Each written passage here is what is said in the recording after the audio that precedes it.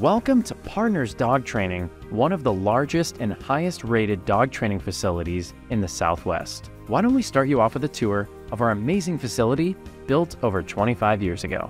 Our goal is to help every dog through their training journeys, especially when it's the last case scenario. The customers that come to us on a weekly basis are from all over the country due to our excellent rapport and specialty services. We know that every dog has a problem, but every problem has a solution. That's where our journey begins.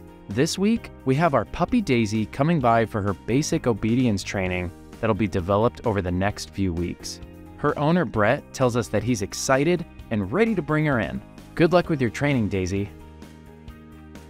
Hi, my name is Brett Fitzgerald. This is Daisy. She's a Labrador Pit Bull mix, and she has a lot of energy. She loves to come here for training. We live in an apartment. Daisy is crate trained. She stays in her crate at night. Throughout the day, I'm there with her, and she has lots of energy. We do her training throughout the day. It's tougher than it looks, isn't it?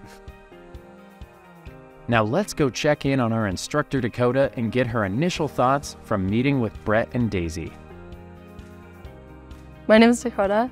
I was the trainer for Daisy, and her owner's name is Brett. When they first came in, seeing Daisy, she was definitely like such a cute puppy. And then sitting down and talking with Brett and stuff, she was adventuring around the room and hopping on the table and stuff. So I was seeing like the different confidence that she had coming into a new environment and being able to like sniff around, find different cookies on the floor, hop on the table and get all into our equipment and stuff. She was very confident and sweet. After our little sit down together talking about Daisy, seeing different goals and stuff, going back into training area, that's when I started noticing, not exactly shutting down, but definitely getting nervous. It was a new place, new environment, especially for such a young puppy. So coming back, I was letting her sniff around, meet new people and stuff. She definitely, her confidence went from a 10 down to like a 3. So that was like gonna be the first step for us starting training, is just building that confidence back up, getting her used to different environments, familiarizing new rooms, sounds, noises, things like that to help her kind of go back up, and that's where we got most of the progress once her confidence went from low right back up to a 10. After just a couple weeks of training, Daisy picked up on the obedience commands very quickly and was ready for Brett to come pick her up and transition back home.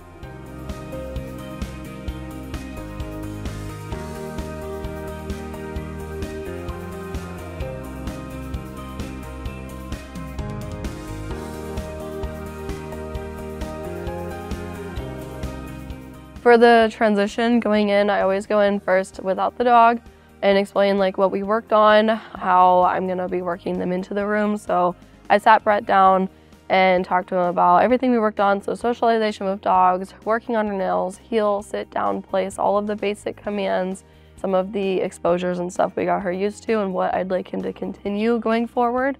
I let him know how smart and quick learning she is too, so that hopefully he can take this bit of a foundation that she has now and turn that into something bigger later, because he had expressed interest in being able to do maybe more advanced obedience classes, agility, fun things like that. So I'm excited to see her continue into a good training path. And so walking into the room, we always have them like heel and like stay calm with us before we even let them say hi to the owners, because we want to send them home on a good path of I'm not going to immediately run and jump on my owner after all this training. So we worked through a lot of that and was talking about just how to kind of transfer all of this foundation over to him. Brett has been at home with Daisy for a week now doing some obedience training. He's coming in today, so let's see how he did after 1 week with her. Going into a follow-up, I always want to see that a lot of the obedience is kept up with, especially coming into the building. So I'd gone outside to help him work her through some of that distraction. She was very excited to come back in. She was definitely remembering the building, which I was really happy about. Plus, I needed to give her some snuggles the second I saw her. So I came out, I said a little hello to her, I helped him work through her not jumping on me. She was getting a little excited, and that was something they were struggling with, just jumping on people. So immediately, like walking in the building, we were starting our session. So I helped him, worked on some jumping with me, and then getting into the doorway. So we always work thresholds going in and out of buildings. So coming in, I had him sit her and work her back into where we were going to be doing the follow-up. I was expecting her to be a little silly and a little jumpy and stuff. Like I said, she's very puppy-brained.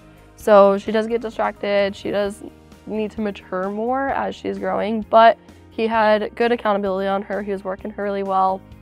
We just went over being able to meet dogs and people and stuff, so things that would help transfer some more of her obedience into real life. So like if he was going to a dog park or if a friend was coming over, we worked on a lot of how to meet these new people. So I pulled in a couple of my coworkers to be able to come in and say hello to her while he worked her through that, as well as me.